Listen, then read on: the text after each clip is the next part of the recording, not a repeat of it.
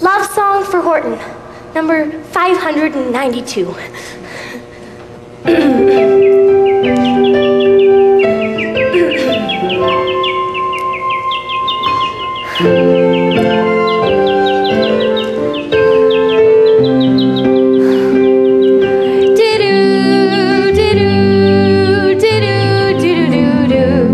There once was a girl bird named Gertrude McFuzz, and she had the smallest plain tail ever was.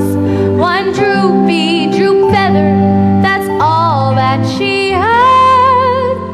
And oh, that one feather made Gertrude so sad.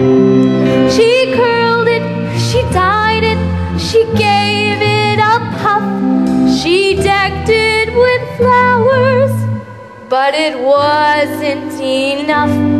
For no matter what, it just was what it was.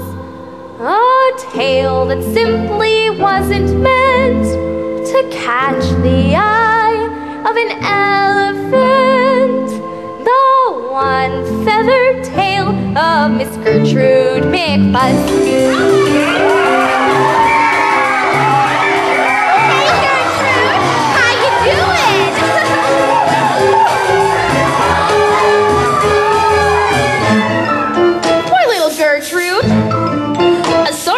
But I'm gonna take you under my wing, and baby, you'll be alright.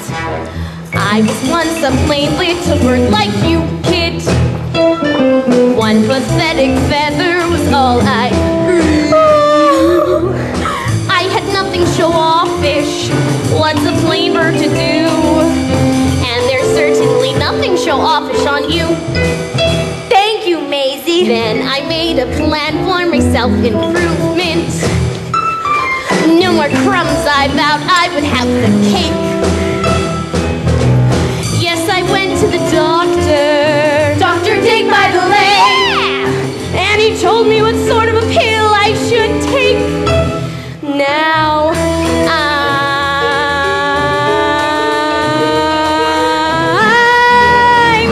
I'm amazing, Mayzie, as feather can be now. Amazing, it was all for sale. Amazing, Mayzie, the birds are all whistling at me now. Amazing, baby, that's my tail. High or low, gee, it's fabulous, watch her go. Gee, I'm envious to and fro. Maizie's fabulous tail, I wish I had one like it. Left and right, best I've ever seen. Day or night, kid, you're turning green. What a sight, Maizie's fabulous tail. Get those pills, yes, a pill, and you can have frills. Your Horton is certain to see, and you can be amazing. Well, almost as amazing as me.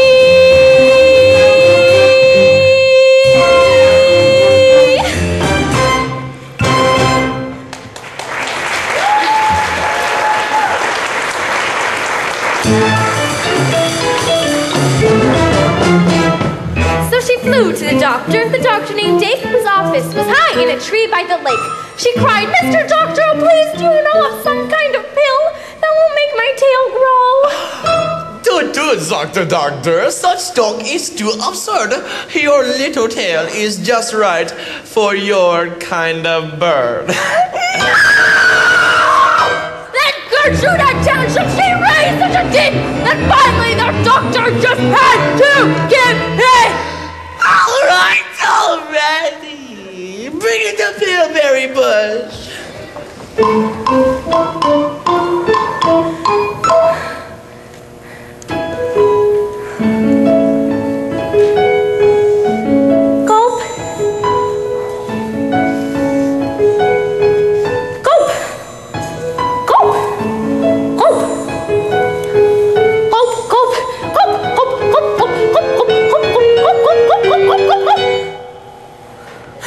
What was that? Some What was